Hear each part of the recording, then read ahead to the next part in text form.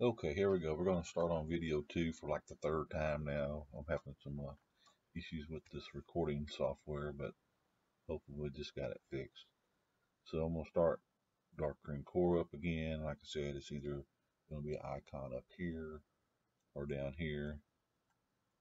And as I mentioned before, I do have Pro on here, but I kind of hide the icons because it's kind of confusing. I don't use Pro unless I'm tethered with a whole bunch of other computers. Anyway, we're going to start Darkroom. It's going to tell me I don't have a camera. Oh, it didn't. Didn't do it that time. Um, like I said, it's always probably going to start in the photo library, and you want to go in and always add a photo library. So I deleted the one that we were working on earlier. So we're going to do just like before. We're going to start a new catalog. We're going to call this one Golf Test. We're going to be showing you how to set up for golf. None of this other is important. Just hit finish. Now you got that catalog selected, and by default it puts you in there. Go to Photo Workshop. There's nothing in here now. No images. So we're going to go to Setup again, down here at Setup tab, and Camera Options. And I've already checked this on one of the other videos, but normally it's in Auto Detect USB cameras, so that if you're tethered to this laptop, it'll find your camera. And it tells you the supported cameras. Most of them are supported nowadays. Uh, so we're going to do a hot folder. So I'm going to hit use a hot folder, and then I'm going to hit Setup, and it should ask me where I want to go to. And I've already got mine set, but you can browse to anywhere that you want your hot folder to be on your computer, or in our case, we're doing it on Dropbox. So I'll just kind of show you. It's in Dropbox, and it's going to a folder called Golf Test. You can point this anywhere you want to, or make a new folder. Okay, and then here it's telling me that images that are dropped in the Dropbox, once they're imported into Photo Workshop, they get removed from Dropbox, and then they get put in a folder here called Backup Pictures. And you can, again, set this anywhere you want. I just got a folder in my pictures called Backup Photos. All right. So that's pretty much the setup of getting the hot folder ready. And now what I'm going to do is I'm going to go to my Photo Workshop, and let's see if I can do this without, I don't know exactly.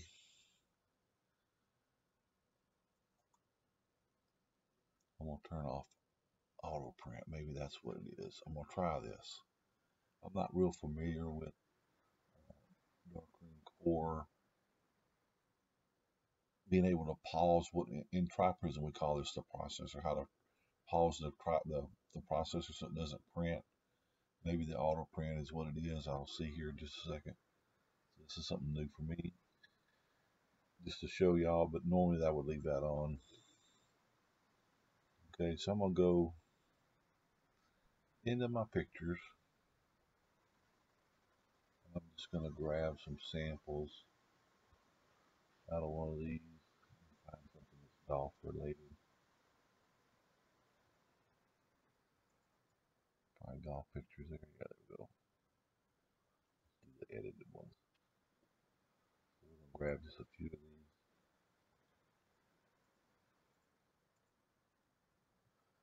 Copy them, and then I'm going to go into that Dropbox folder called Golf Test. See, I got a lot of folders in there. Golf Test, and I'm going to paste them in there. And it didn't do what I wanted it to, but you noticed it heard that noise, and now you don't see any pictures in there. It's because it imported them into, so I'm going to go ahead and turn this back on because I didn't do nothing. I guess maybe the print queue, or there's got to be a button somewhere that pauses that from printing. Anyway, it brought those pictures into Darkroom cord, and that's what it does when people are out on the golf course taking photos and they drop them into the Dropbox. And there's several ways to do that. What Terry does is he uses his Wi-Fi on his camera to send them to his phone, and then on his phone he can put them in my Dropbox folder. You can also use a card reader, plug into your phone if you have the right adapters. I've got them for Apples, but I don't have them for everything. Plug that in, put your SD card in there, and then pick the pictures you want, and it'll save it to your phone or wherever you want to send them. And then you can add them in Dropbox from there. That's the way I do it, because my Wi-Fi on my icon sucks. Anyway, this would be the image that came in, and then when I go back to the clubhouse every so often, I'll see what pictures are there, and I print them. So typically it would have a border down here for whatever golf event you're doing, and then you send them off to wherever you want to send them off to. I'm going to do a print to file on this one, and if we go into the print to file folder in my pictures, go to the right spot, Darkroom print to file. I don't know exactly where it's putting these. Let's see, if I put them there, should be putting them in one of these 4x6 ones. I don't see them there. I just have to go check that where it's actually sending them. We'll do that real quick so I can show you how to do that. Let's go in here. We're looking at these packages, so I'm gonna go to setup, and I'm gonna go to packages, products and services, package groups, and by default we're on the 4x6 package. I'm gonna click that, and then we'll go down here where this print to file is, and I'll click on that, and it'll tell me where it's going. It's going to event photos tests, so it's not even going close. I'm gonna go ahead and change that to where it needs to be going. It needs to be going into here, and you can do any of these. I'm just going to go ahead and put it in this one, hit apply, and I always do it full size. It doesn't matter about this template down here. Hit full size, and now if I go back there and I do a digital file, place the order, it should be in this folder here, in this folder here. There it is right there. Just sent. So then I have a copy of it. I do that so that when I get back at the end of the day, if it had a border on it, it would have printed the border on there too. And I've got all their pictures ready to be uploaded, and I don't have to worry about anything.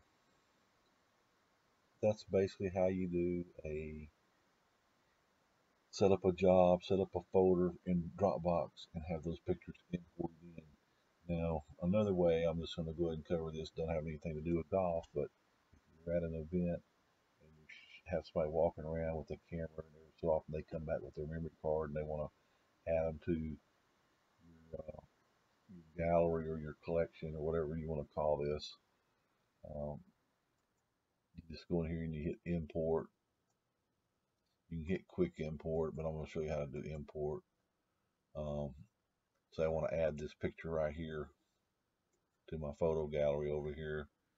I just scroll to wherever, it's just like looking at your file browser. You just find either their memory card with the JPEGs, or what I do is I always take their memory card and copy them into a folder, and then I go to that folder and add pictures.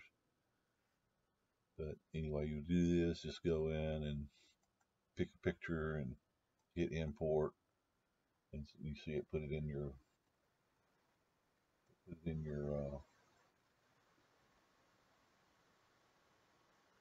to your workshop down here, your photo workshop, so that you can actually print it. So we can do another one of those where we print. And we go to my pictures and go back to that folder, and there it is again. So it's really simple, not hard. Darkroom software is a lot easier than the TriPrism software that we use for some of our other jobs. But if you got any questions, just let me know. And thanks for watching.